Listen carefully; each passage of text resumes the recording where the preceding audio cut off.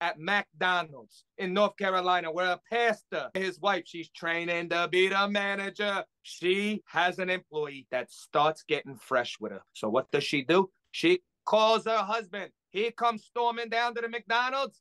And what does he do? He punches him in the face, in the forehead, causing large contusion. He then proceeds, grabbing him two-handed on the throat and dip his head towards the fryer grease, the hot fryer grease. The man fought him off valiantly. He did not get a deep fried dome. So what's he do? He walks outside. They call the cop. When they do call the cop, they come and they arrest this man of Jesus. And unfortunately, his wife has been terminated. Looks like the pastor wasn't really happy with his meal.